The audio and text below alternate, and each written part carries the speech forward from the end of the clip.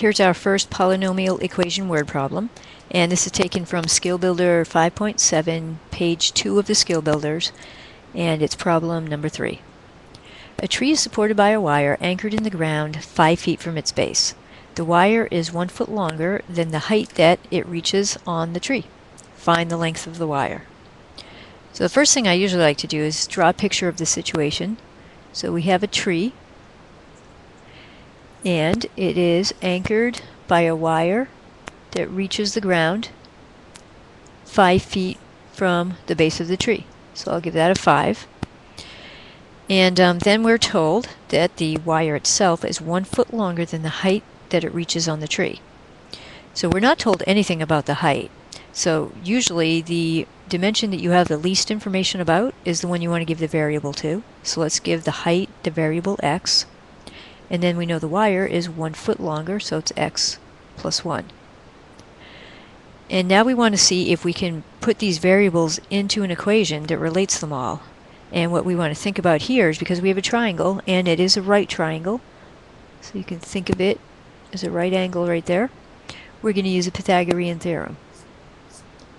And the Pythagorean theorem tells us that for two legs and the hypotenuse of a right triangle, the hypotenuse squared is equal to the sum of the squares of the legs. So c squared equals a squared plus b squared. We're going to use this to make an equation that has the x's in it. So c squared, that'll be x plus 1 squared, and be sure to put parentheses around your x plus 1 and square the entire x plus 1, equals a squared plus b squared, so the legs squared. 5 squared plus x squared. And now that we have the equation, we can kind of forget about the word problem for now and just solve the equation, and then we'll go back and double check to make sure our answer makes sense when we get the answer.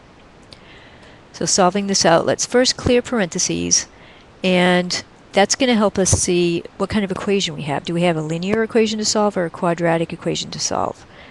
Because depending on the kind of equation we have, that points us in two different directions on the problem-solving approach. Now when you square x plus 1 squared, be careful not to just distribute the exponent of 2, because anything squared is that thing times itself. So we have to FOIL it out, which means we're going to get a middle term, x squared plus x plus 1 equals 25 plus x squared. And now we want to combine like terms right here with the x's. X squared plus 2x plus 1 equals 25 plus x squared. And right now we're just simplifying what we have, clearing parentheses, combining like terms, because that's going to help us know in what direction to go to solve the equation. Now that everything's simplified, we look and see that we have an x squared. So that gets us thinking, okay, we're probably going to want to use our quadratic equation approach, and the approach we're learning right now is to solve it by factoring. So the first step is to move all terms to one side of the equation, so we have an equation equal to 0. So let's subtract the 25 on both sides, and let's subtract the x squared on both sides. And then we get, that cancels out, 2x minus 24 equals 0.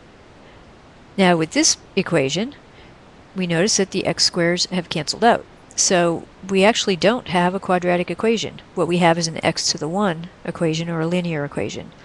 So that means instead of factoring, we're going to just isolate the x. So we're going to solve for x by adding 24 to both sides.